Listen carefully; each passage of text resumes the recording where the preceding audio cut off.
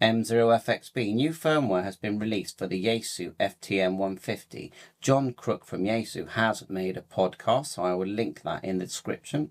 We've got the firmware update information just here on the right hand side.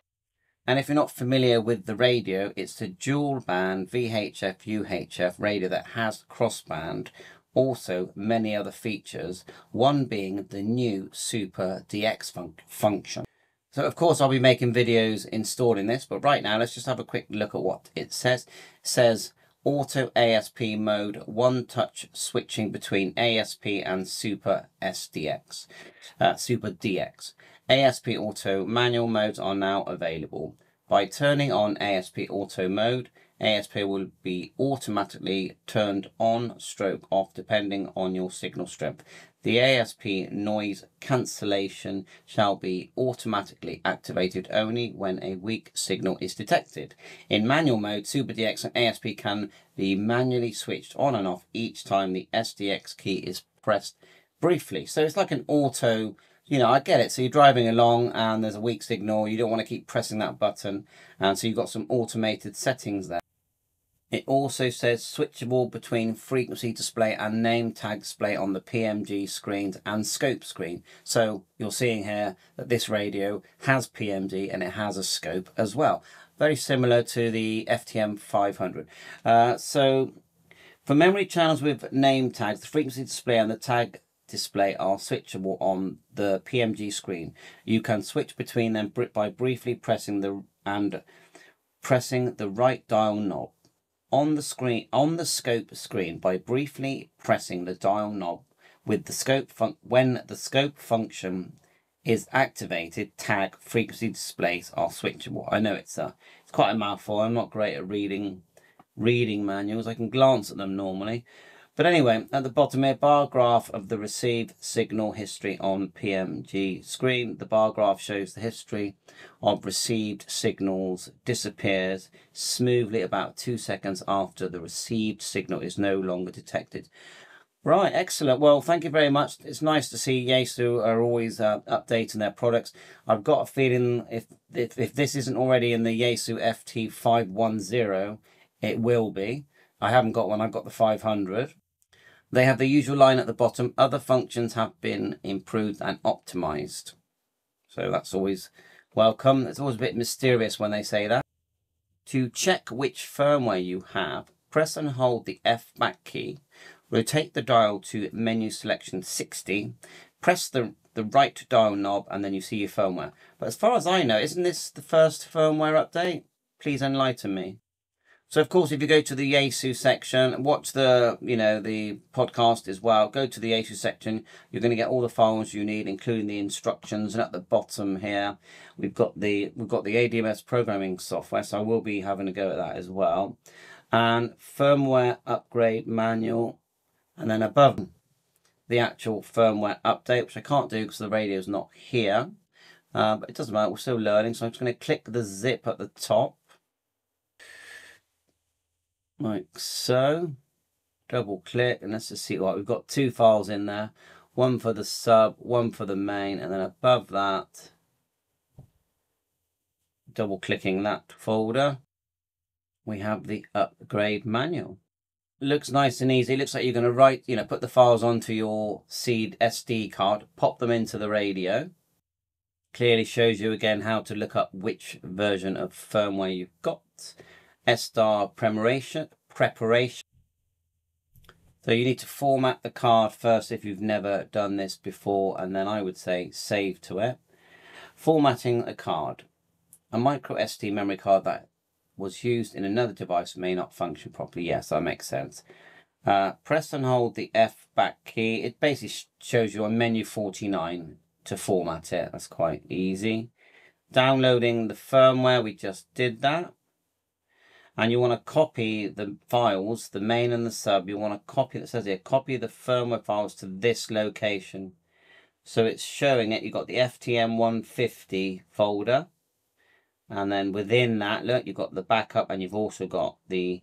So make sure you copy it in there so that when you do put it into the radio, it sees it. So you turn off the transceiver, put that in. Press and hold the SDX key and the power switch to turn on the transceiver, and you get this update screen. And I will be doing a video on this. It sees the, it sees the files if you've put them in the right place. If you haven't, don't worry, just do it again, and you just got to move them around. And see, I might be able to, oh no, I can't do it because I haven't got the radio. So the firmware version in the FTM150R and micro SD memory card are displayed. And then rotate the dial to the left, click update, and it's done. Now we do need to according to this, we do need to reset the transceiver. So I should have said right at the beginning, you need to make a backup of everything, all your memories, all that kind of stuff. And rotate the dial knob to select factory reset. Rotate, which is menu 62. Press the right dial knob, factory reset. That's it. So, and after that, you can reload your memory. I will have a little, I'm going to download the new ADMS software. Let me have a look at it. Scroll down in the file section, programming instructions for the software, and underneath that, the actual software. I can't actually remember if I made a video of this. Probably did, knowing me. But anyway, there's the software. We'll double click and set up. Yes, I would read the manual. There it goes.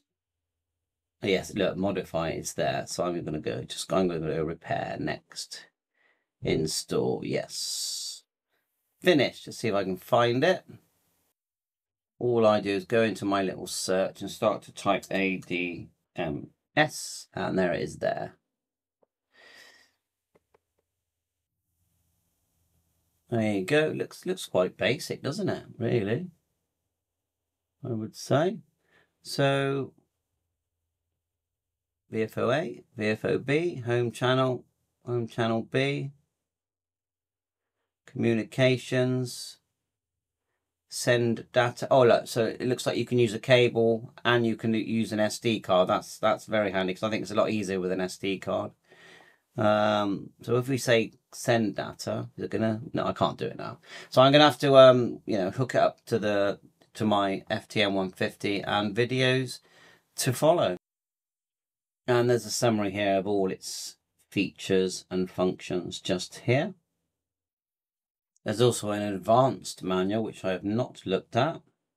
So the color is orange that we're seeing advertised, but you've got that sort of white with black writing as well.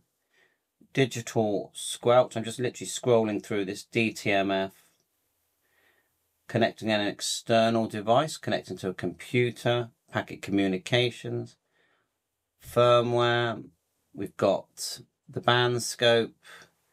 Backlight color is 23, so I wonder how many colors that is. But TX power 55 and 50 they're advertising it at. Yes, we said it earlier, crossband. You've got speakers in the head unit and the front unit. That's like the FTM150 and 500. DTMF scan, data band, data speed, SD card option, Bluetooth. So you have to pay extra for your Bluetooth module, unfortunately. I probably got one available, so I might be able to test it as long as it's the same as the one I've got. I will do that. Pop it in there, have a little play. I don't use Bluetooth, but I'll have a little play, swap them around. I think I've got a module in my, I don't know if it's the same in my 500 and my 200, so fingers crossed it's the same. We'll have a look in the accessories.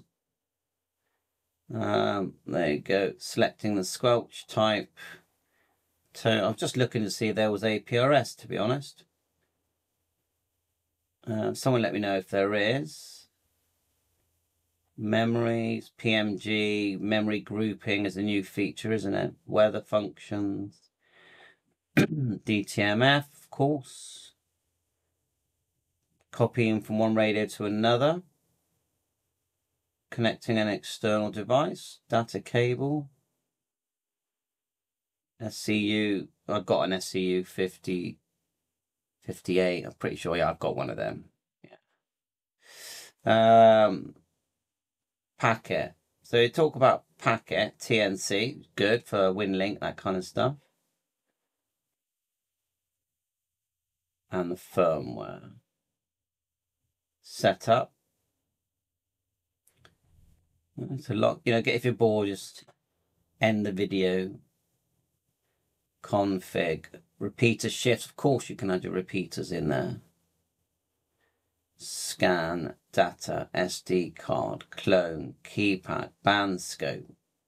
Choosing your different meters. Here's the colors. 6 backlight colors. Rotate the dial knob to select the desired color. Amber and white. Press the right dial.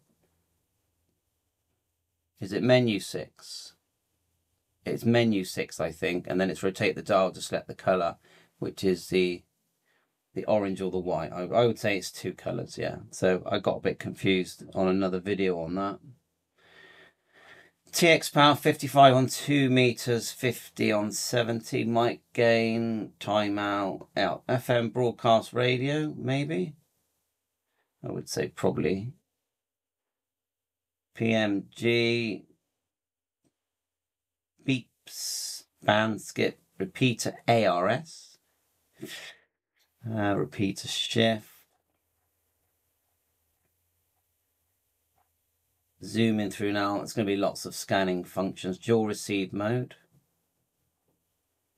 data band, backup. I mean, normally if there is APRS, they do an APRS manual, don't they? So let's have a quick look. Files, and then we'll end the video. So we're waffling a bit now. So let's have a look here. Front catalog, advanced manual, operator manual, update information. Yeah, I'm not seeing APRS at the moment. No, according to a Google search, it has not. Bye for now. 7